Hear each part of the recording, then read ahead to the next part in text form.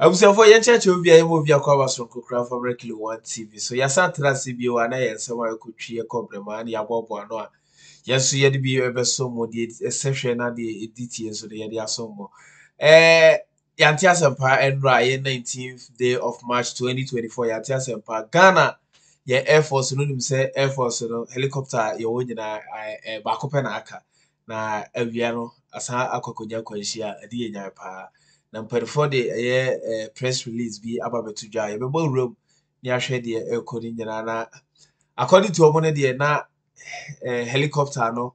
airland na land ye oye ewiabri yara oncheri biara beye 30 to 40 minutes ago na abakwasama sabe ye chibi na abakwasama Ghana ha wacha pa ebi esi ewa me atọmantoma na mo si nye de oye Ghana Air Force one plane na ye nsusi de ono na ya water what the transport what the oye rake no do what the Air Force the tadoko oye rake no do kwahwe monitoring na bambo na dia okeke no da mo plane ya what the oye Air Force plane what the oye rake no do wadra pa oye Air Force ma onam de nsumframa kasibi a oboy wo oye eprobi a wo for Bonsukrom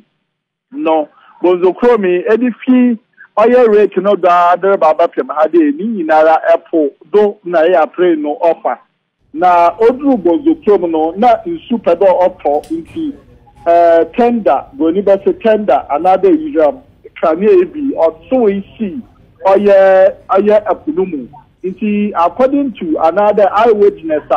what will provide you want to say nature oba ne damo no oye pilot orika damo ewim hani oye there damo da obo modinara na wa land another wa bebe si home nti obo modinara odin kakrata bebe si oye epo bia owo in between Bonsukrom na azane oye wene esieyi ne finfini pe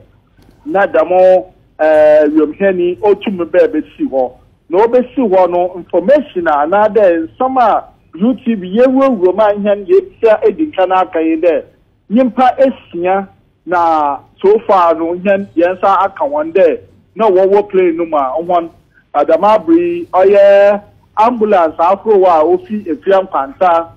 abona takra de sekendi me chede ambulance beye tu a wo ko ekopewe wa agbogbod na akofa da mun kofu nyinara de mona abesin ebebokwe mu otaprada woreje ayehwa pilot na olike plane no ono no play kese pa nyimpa ko so kanwa yabakada nisu play ewo ninyu ekiri no ono de na oche oye companies oye wo mu bi one life jacket na oche ono su opre pa ba kana de yabakada wo play mu no ansada anyehu with my yedi yenenwa do hwen na de yabakada na we pray the but no anyehu biara nti so far na de sudan for no na bambo juma yafa wo krom hade bakada wa kwakoto ban esiban ewo oye Bonsukrom between Bonsukrom na azane hwa da ma bi won makwan mansam shiro ni biara po intumumbo room na onkonko twitwa oye mfonyi another up to now no one man information bia bonam da nyan yedikan na yewura miniti ne yenya da mo information ya de aba nti mun ye beyin tete ya oye no pa na ohwe press release a wodi betudwa na o say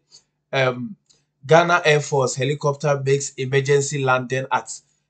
Bonsukrom near Agona Nkwanta. A Ghana Air Force helicopter with registration number GHF 696 is about 12:30 hours on Tuesday 19th March 2024 made an emergency landing within the general areas of Bonsukrom near Agona Nkwanta in the western region. The helicopter, which had on board 21 passengers made up of staff of the Ghana National Gas Company and air crew, were conducting routine offshore power line inspection of the Atuabo gas plant when the incident occurred. All passengers on board have been accounted for and there were no fatalities. However, they have been evacuated and are currently undergoing routine medical checkups. according to press release by and say enipa 21 and na war a year sa wimshare helicopter no enya de say pra bi ye hu bia na say bibi esi na microphone 21 no I think say now no medical checkup say na omu nyina ye e wo ho no we ni nsem a asi e wo eye Bonsukrom e wo agona nkwanta